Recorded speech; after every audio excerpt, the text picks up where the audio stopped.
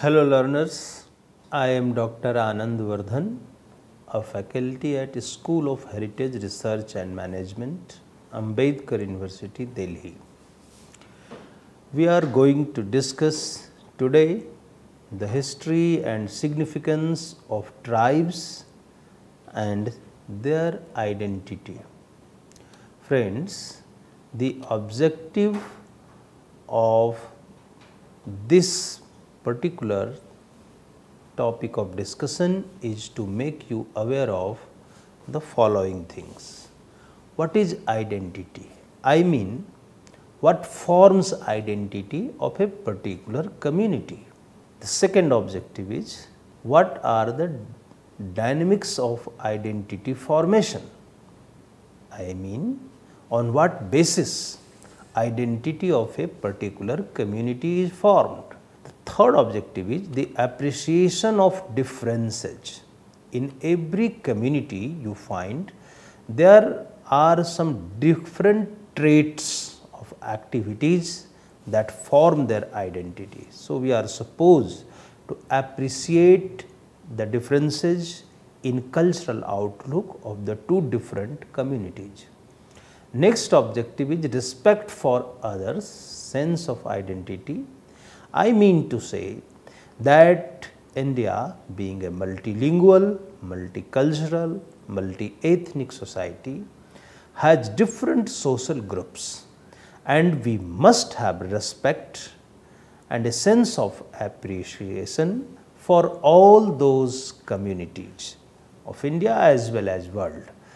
And the last objective is all about learning to handle the complications arising out of identity differences. So, how an academician, a scholar should understand in totality the significance of cultural identities.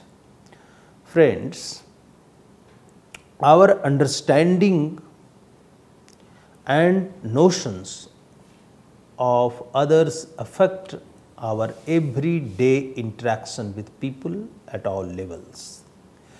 A sense of the self and of the other based on national, linguistic, religious, tribal or family identities is of great importance in the field of tourism, a profession which deals with people rather than machines or abstract ideas. Friends, I want to explain that how cultural identities play important role in developing a comprehensive approach about a country and a place. In respect to tourists, having proper understanding of cultural communities is always significant. We take our identities, our sense of the self for granted. We know where we can come from, what language we speak, what are our customs.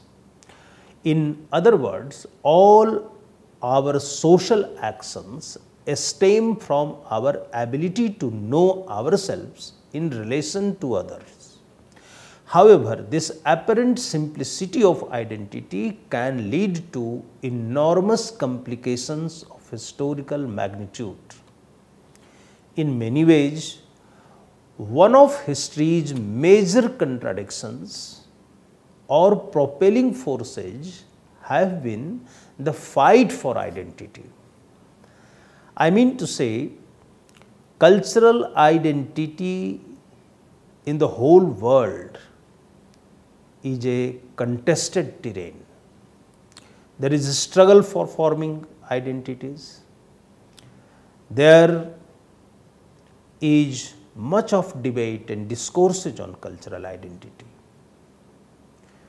We witness all the conflicts between different religious groups, linguistic groups and even caste groups in India. Extended to the world, this problem is compounded.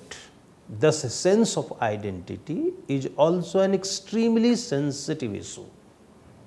In respect to India, caste and community identities are very sensitive. It is this sensitivity we must show in our dealings with people of different regions in our country and with visitors to our country. This is what is important for anyone involved in the field of tourism. A tourist visits from one place to another, one region to another, one nook and corner to another nook and corner, and in this way he is bound to face various communities, and in this respect what is expected is what kind of behavior he is going to offer to others. Before going in details about different communities of our country, we must understand what is a tribe. Etymologically, the term tribe derives its origin from Roman word tribus, meaning three divisions. In the Western world, as also in India, the term tribe had a totally different connotation than what is prevalent now. I mean to say, when India was in its colonial phase, the word tribe was used in a very critical sense. The tribe was the highest political unit comprising several districts, which in turn was composed of different clans in our history. It occupied a definite geographical area and exercised effective control over its people. It is believed that India derives its name Bharat from the mighty Bharat tribe itself. With the growth of nationalism in Europe, the term tribe came to denote a race of people within a given territory. Western writers on India, generally known as Orientalists, followed by some anthropologists and sociologists in India, now use the term tribe in the same sense or with the same connotation. We, in ancient time, used a word, Artvik, for example, for the people who were living in forest area. The popular name used for tribals in India are Vanya Jati, Vanvasi, Pahadi, Adivasi, Anusuchit Janjati, and so on. And these are being used in different sense. When we say Vanya Jati, it means castes living in forest region. Vanvasi, inhabitants of forest. Pahadi are hill dwellers. Adivasi are the first settlers of the lands, and Anusuchit Jati is basically a constitutional term that denotes to scheduled tribes in our country. We should understand what is tribal culture. An important question which follows: what exactly are the criteria for considering a human group as a tribe?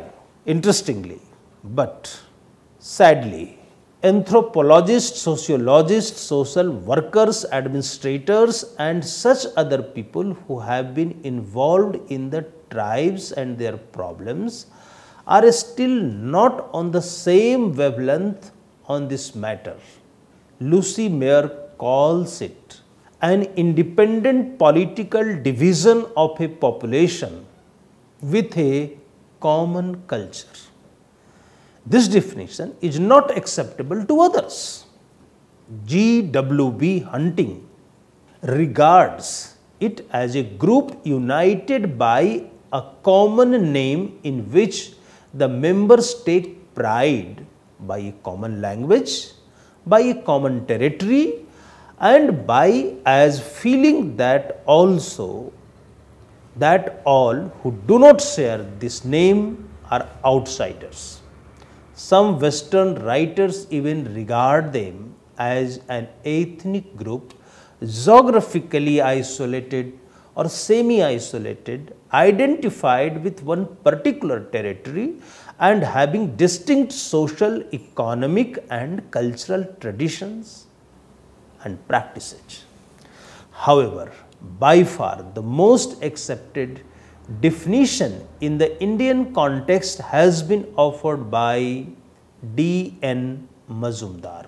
According to Dr. Mazumdar, a tribe is a social group with territorial affiliation, endogamous with no specialization of function, ruled by tribal affairs, hereditary or otherwise united in language or dialect, recognizing social distances with other tribes or castes without any social obloquy attaching to them as it does in the caste structures, following tribal traditions, beliefs and customs.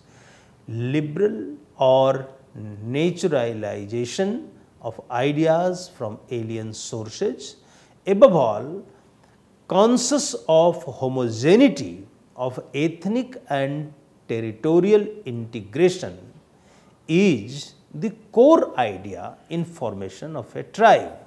Another very important problem is what should be the criteria and indices of tribal life, identities of tribal life. Scholars differ in their opinion in this regard as well. In the Indian context, the best model is offered by T.B. Nayak. According to him, a tribe, to be a tribe, should have the least functional independence within the community. It should be economically backward, which means the full impact of monetary economy should not be understood by its members. Primitive means of exploiting natural resources should be used. The tribe's economy should be at an underdeveloped stage. Apart from that, it should have multifarious economic pursuits. There should be a comparative geographic isolation of its people from others, and culturally, members of a tribe should have a common dialect, which may be subject to regional variations. A tribe should be politically organized and its community, panchayat, should be an influential institution. The tribe's members should have the least desire to change. They should have a sort of psychological conservatism, making them stick to their old customs. This is very significant element of a tribal society, that they don't want to change their old cultural traits.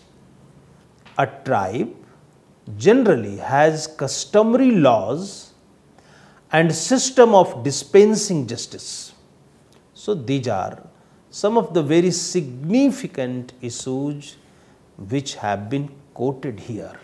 Friends, if we have to summarize or encapsulate this idea, we can say a tribe means a community living within a specific geographical area, or a group of people that follow some self-developed customary laws, and they have their own economic system. We have to understand what is identity, what are the markers of identity. How do we understand the concept of identity? There are several broad categories which are used normally in social science and literature. We speak of cultural identities, political identities, linguistic identities, gender identities, ethnic identities, individual identities, professional identities, etc. These will be briefly explained further in this section.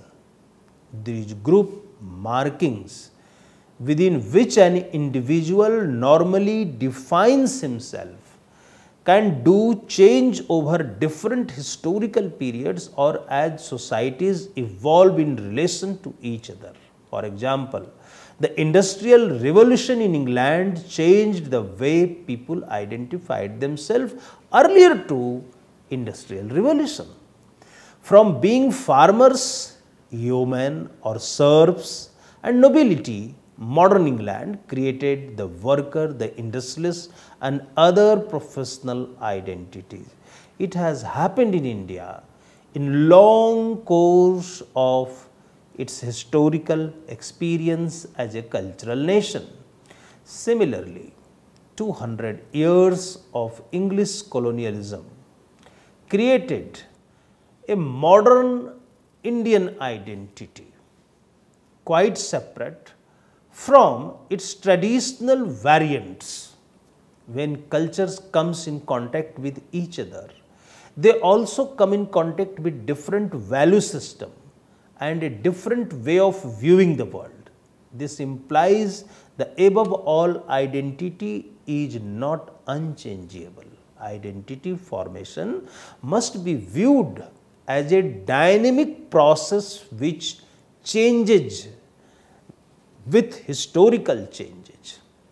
I mean to say, in the long course of colonial rule, castes which worked as industrial units in Indian society, their identities somehow changed after colonial rule and a modern system of economic production.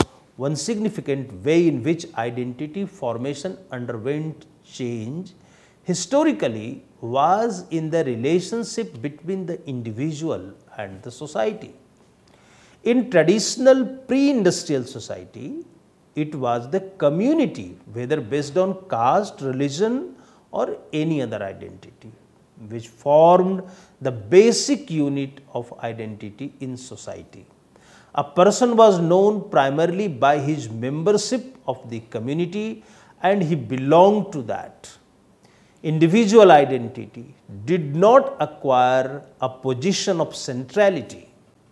But the modern industrialized world has led to the creation of an atomized society where the individuals constitute the basic units of identity through other forms of identities. Another important aspect of understanding identity is relational. One is aware of one's identity only in relationship to others. This operates at all levels of identity, be it national or individual. For example, Indian identity exists only in relation to British or French or some other national identities. Similarly, religion's identity exists mainly in relation to each other. Identity is therefore not just a simple sense of the self. A study of identity formation means examining the different processes through which this sense of self is arrived at and how it manifests itself. Thus, we may take the following as a working definition. By identity, we mean a general consensus based on commonly accepted social custom, taboos and ways of life that bind together and mark groups of people and individuals therein. We will discuss now types of identities. In social science researches, discussion on types of identity is very important to complete our picture of what is identity. Other aspects of identity need to be explored. This is the multi-layered nature of identity. Each individual is a sum total of the many layers of his identity. Sometimes the different layers can come in conflict with each other. and at other times one type may predominate, it would be safe to look upon identities as inherent, inherited and acquired identities. Certain identities are inherent in us, like those based on gender and ethnicity. We inherit certain other, like those based on language, religion, caste and nationality. Inherited identities are not chosen by us, but they were chosen by our ancestors. We simply inherit them, and thus we follow either Hinduism, Islam, Christianity or many other religions. Unlike inherent identities, it is always possible for us to change them. We can change our language, religion or nationality. Apart from these, we also acquire certain identities like those related to profession and political associations. These are voluntary identities and we choose them. Let us look briefly upon some of these identities. For example, national identity. Our sense of belonging to one nation state with certain common characteristics forms our national identity. When we meet a French, Dutch or Chinese person, we identify ourselves as Indian. This ability to call ourselves Indian in relation to people of other countries is our national identity. Thus, when we introduce ourselves as Indian, the other may assume several things about us. For example, that we come from Asia, that we speak Hindi or some other regional language, that we may Hindustani and vegetarian. These are then our national markers by which other national identify us. Religious and ethnic identity is equally significant. The system of religious beliefs with its accompanying norms and values, its customs and taboos forms our religious identity. Members of a religion are tied together through a common set of beliefs, social practices, rituals and even superstitions. You may have seen people belong to different communities following different sets of rituals and celebrating different types of festivals. Sometimes in multi-religious societies, different religious identities can be a source of clash and conflict. Although the power of religion has declined with the onset of industrialization, the religious identity continues to contend with other forms of modern identities for the allegiance of the people. Closely related to religious identity is ethnic identity. Friends, ethnicity is a broad form and may be defined as an identity related to races on large number of people grouped together based on common traits and customs. The Kurds in Iraq or Red Indians in America can be called ethnic groups. The relationship between religious and ethnic identity is complex and overlapping. Though by and large they coincide with each other but not always. An Indian Muslim or a black Muslim or an Indian Christian and a white Christian belong to same religious group, but their ethnic identities are different. Similarly, followers of different religions may be a part of the same ethnic stock. In modern world, it is a very crucial subject of discussion that how gender identity matters in human life. Friends, gender identity is based fundamentally on biological differences, but historically issues of labor, morality and value system have also become crucial in assigning roles to the gender groups in the society. Apart from our individual identity, we also carry with us a sense of our being male or female. It is important to remember that gender identity is not just a biological one, but it has also been shaped by social and historical conditions. For example, a modern Indian woman today has greater freedom than she enjoyed in traditional times. Family identity is another important issue. So far, we discussed and focused on identity based on gender, territory and ethnicity.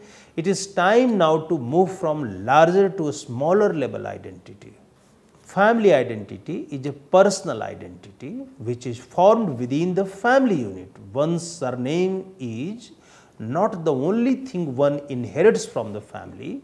We also inherit value system and cultural habits from one particular family. Similarly, professional identity is also important in modern world. When we chose our disciplines of study or the manners in which we are going to support ourselves in life, we are essentially choosing ourselves one or the other identity. In this respect, individual identity is also important despite the fact that each individual's identity is made of different layers as explained above. Each one of us also carries a sense of oneself as individual. The individuality determines our personalities and identity identifies us by our distinct character portraits.